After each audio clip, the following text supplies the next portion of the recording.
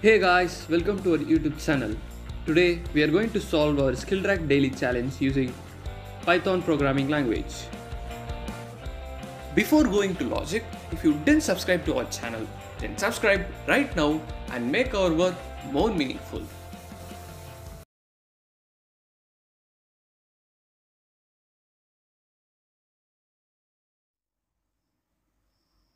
First, we'll understand our question. The program has to accept the string S1 and S2 as the input. Then S2 is formed by the repeated concatenation of S1 for many times. A character is missing in S2, so the program must print the missing character as the output. Now we'll take our first test case. So here S1 is and this is our S2. So for our convenience we'll have a dot. So here the length of S1 is 3. So we'll check for every 3 characters in S2. So for that we'll separate them first as 3 characters. And now we can see that it matches. So here also it matches. But when we see here, this T doesn't match. So T will be our output. Now we'll take our second test case. Here we have a 6 character. So first we'll separate them as each part having 6 character. So now we'll check if it matches with S1. So yes, it matches. Here also it matches. Here also it matches. And here the missing word is A. So A will be our output. Now let us implement our program. First we'll get the string S1.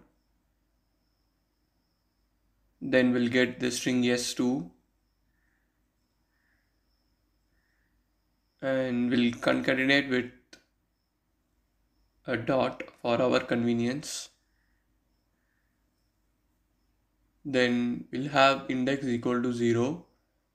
Then while index is less than len of S2, then we'll come to our condition, that is we'll have the string value equal to S2 of index.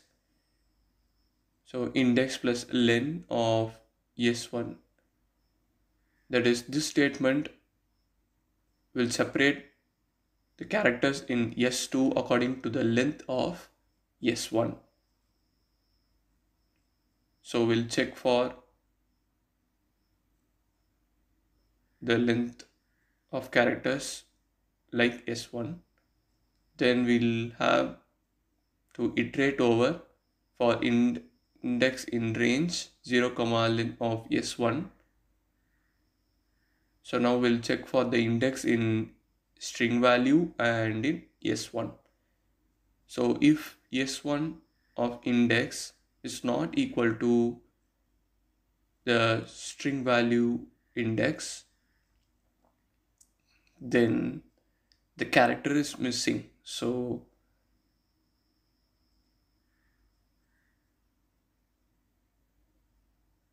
if the character is missing, then we have to print S1 of index, then exit. So if it is present means then the index will be incremented to the length of S1. So now let us execute our program with our first test case.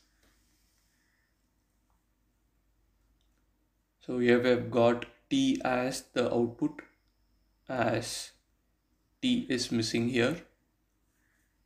Then we'll execute our second test case. Here we have got A as the output, as A is missing here. Our program has passed all our given test cases successfully.